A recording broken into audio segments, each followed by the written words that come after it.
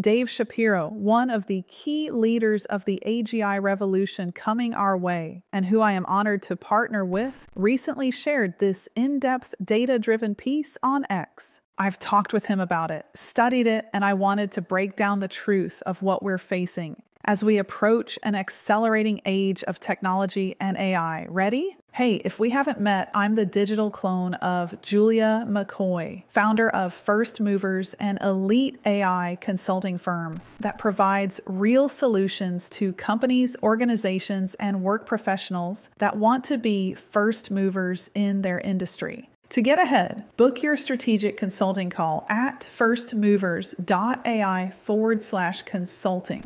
All right, onto the topic. Let me tell you about two competing truths that are simultaneously happening right now with AI advancement. Truth 1. We have more time than the doomsayers think. I'll share why in a full breakdown of Dave's findings. Truth 2. The 2% who get ahead now will corner the abundance in ways we haven't seen since the Industrial Revolution. Here's what nobody's talking about clearly. The bottleneck isn't intelligence or even basic robotics capability. It's economic scale and deployment. Okay, the real timeline. The next 36 months, 2025 to 2027, will fundamentally change everything about knowledge work and digital capabilities. But the full vision of a post-labor economy, that's 30 to 50 years away. Let me break this down by timeframes. 2025, we will see the automation cliff for knowledge work. Autonomous agents will execute complex tasks that previously required human intelligence. We'll see the first deployments of agent swarms working together to solve problems. Fortune 500 companies will deploy hybrid workforces where managers oversee both humans and AI workers. The KVM rule takes effect. Jobs that are done entirely through keyboard, video, and mouse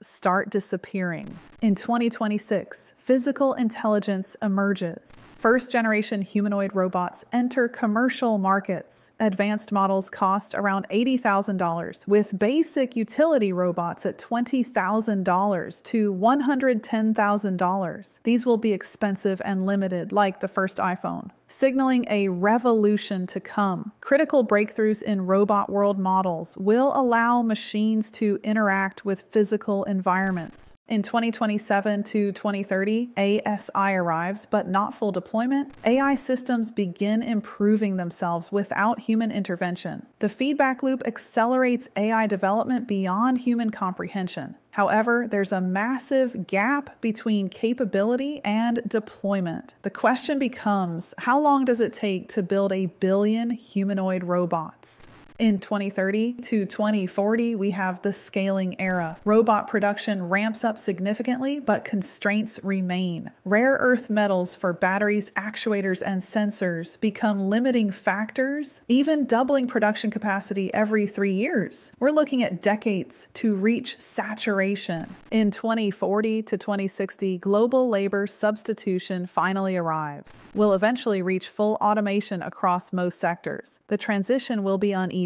with some economies saturating with robots sooner than others. I believe the opportunity gap will create winners and losers. Here's where the 2% factor comes in. While full automation might be decades away, the companies and individuals who position themselves correctly in the next 3 to 5 years will capture disproportionate value. Think about this pattern historically. When automobiles emerged, it took 92 years, 1900 to 1992, to reach full saturation. Yet the companies and investors who got in early, like Ford and GM, created generational wealth. By the time cars were ubiquitous, the wealth had already concentrated. The same will happen with AI, but even more dramatically because 1. The technology moves faster than our economic systems can adapt. 2. AI capabilities compound exponentially while deployment scales linearly. 3. First movers can leverage AI to gain massive competitive advantages before others even understand what's happening. So, which jobs are safe for now? Several categories of work will persist for decades. 1. Skilled physical labor. Not because robots can't do it, but because there won't be enough robots. 2. High accountability jobs. Doctors, lawyers, financial advisors, roles requiring licenses and legal accountability. 3. Meaning jobs, creators, performers, athletes, spiritual leaders, roles with authenticity, premium. 4. Complex relationship jobs, politicians, diplomats, negotiators, roles requiring nuanced human interaction. 5. Says capital owners. Those who own the AI and robots will prosper enormously. Let's discuss the path forward. So what does this mean for the average person? If you're in knowledge work, you have a ticking clock. The automation cliff for your role could be 1 to 5 years away. You need to become an AI orchestrator who leverages these tools at an expert level, move into roles requiring authentic human connection and meaning, develop skills that will be in short supply during the scaling era. If you're in physical labor, you have more time, but should still prepare.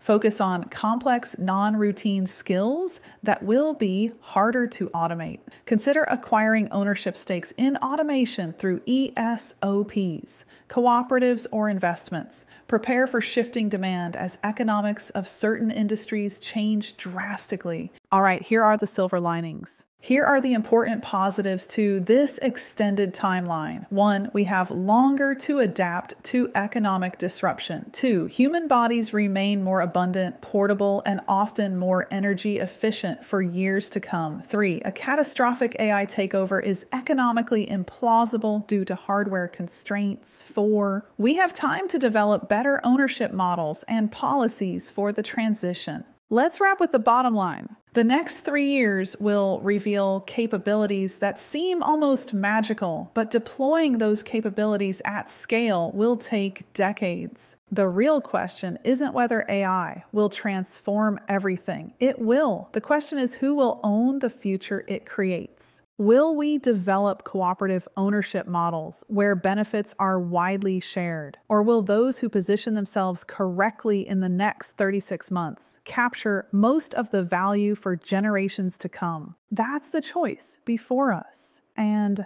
unlike the timeline for full automation, the window for making that choice is closing much faster than most people realize. The future belongs to first movers, but which future we build is still up to us. If you need help building your future, that's what I built First Movers for. Learn more about how we can help at firstmovers.ai.